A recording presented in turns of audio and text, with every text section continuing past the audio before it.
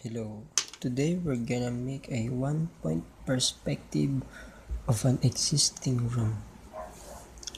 First, we have to plot our existing room or the floor plan. Today I'm gonna use this scale of 1:100. So this is, and our room is 5 by 5 meters. I'm gonna use the metric measurement for more accurate detail. Alright, rock and roll. That's it. I'm gonna do a freehand drawing. Yeah, that's it.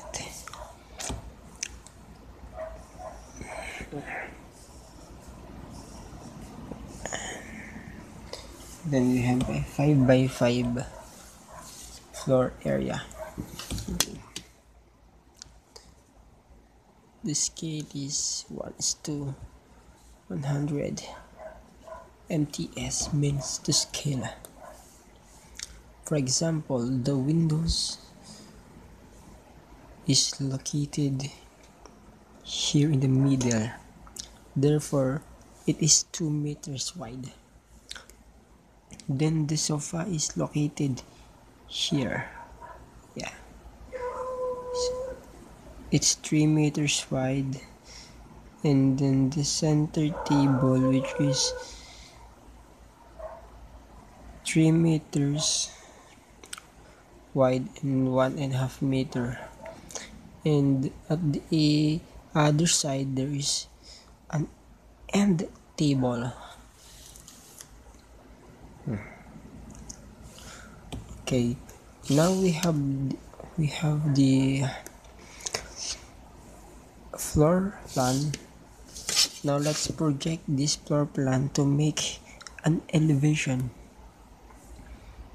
This is the elevation. I'm gonna do a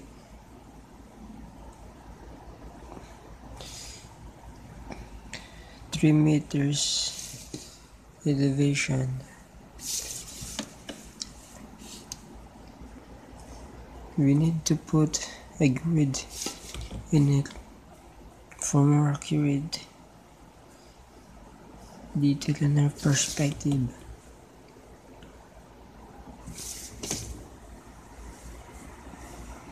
And you will project what is being drawn here in the floor plan. First, the window.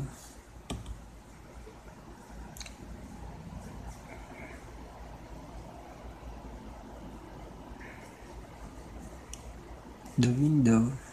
This is the window. We have window. Now we have window. Then let's proceed to the sofa. Yeah, to the sofa.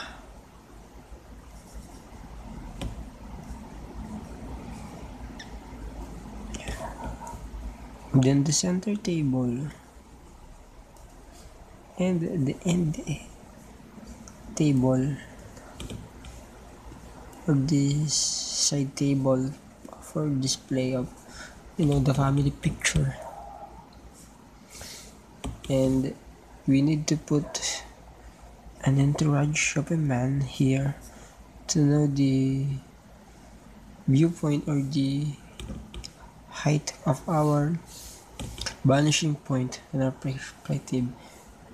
And we will decide where our viewpoint is, and we will project it in a 45-degree angle like this.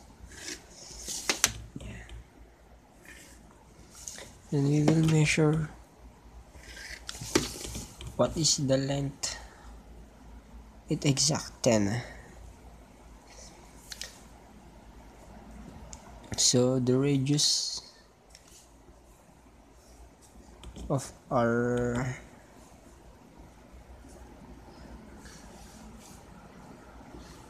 viewpoint is 10. Ayan. Then let's proceed to our perspective.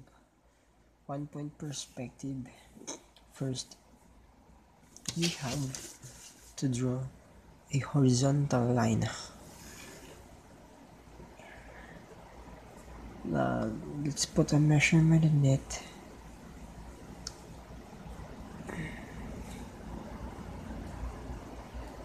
So that we could easily plot.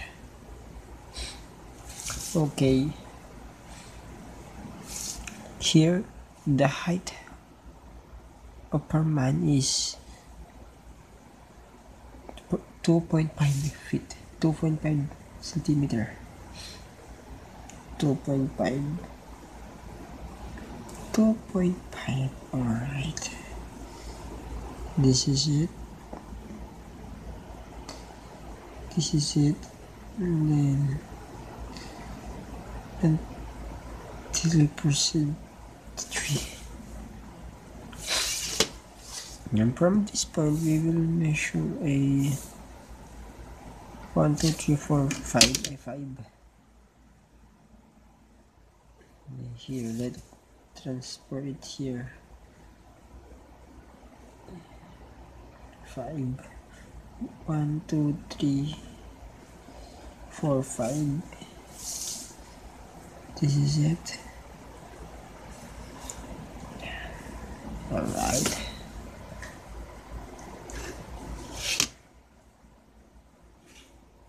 Alright. Then we will make a grid line. And this. And this. Then we will project a window. A window. Remember that this box is the original height or size of our object.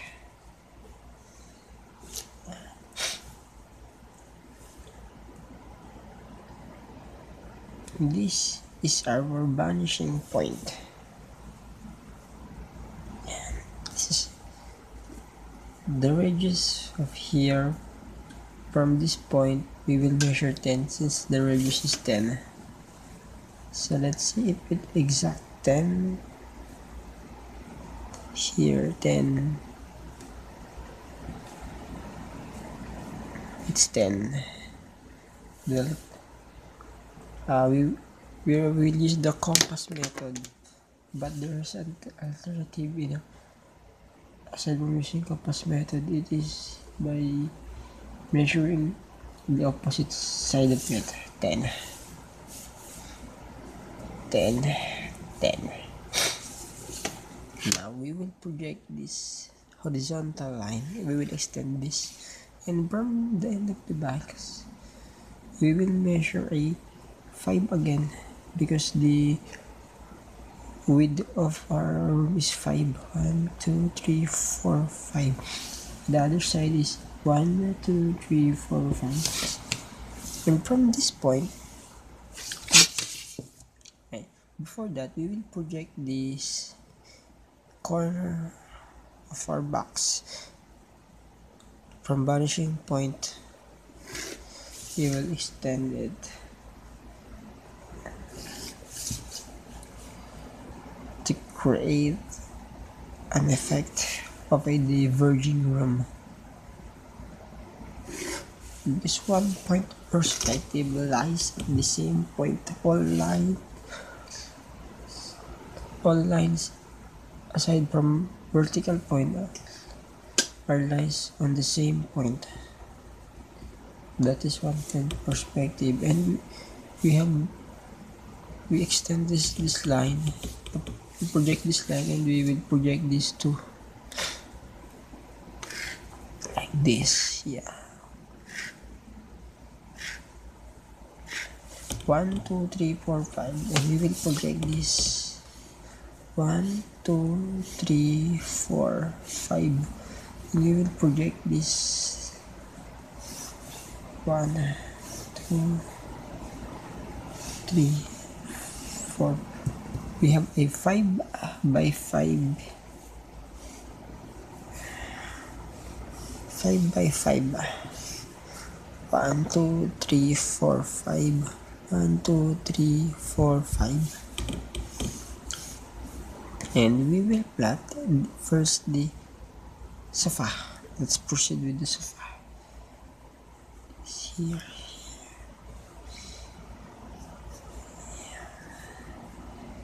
The height of the sofa is this.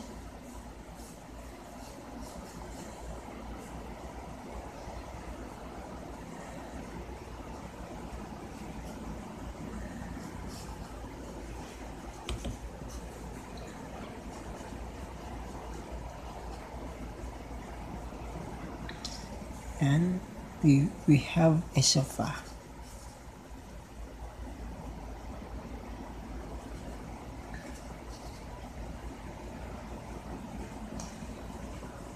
We have a sofa. Then let's proceed to the center table. Center table.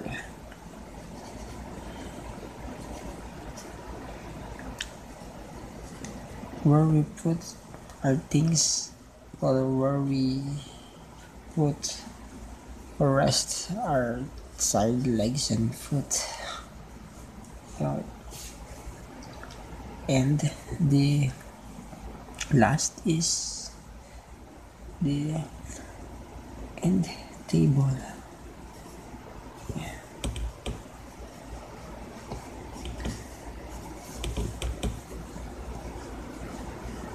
But make sure when you are doing a perspective, you have to use a drawing tools like this, T-square, a triangle, and T-square for more accurate measurement. Tada! That's it. This is our 1-point perspective tutorial. Sorry for the scratchy sketch, because this is just a tutorial, not a presentation. Although it is a presentation, but it is not a presentation for client. Sorry, Mr. Masaya. That's it. I enjoy doing perspective. Okay, thank you guys. Thank you for watching.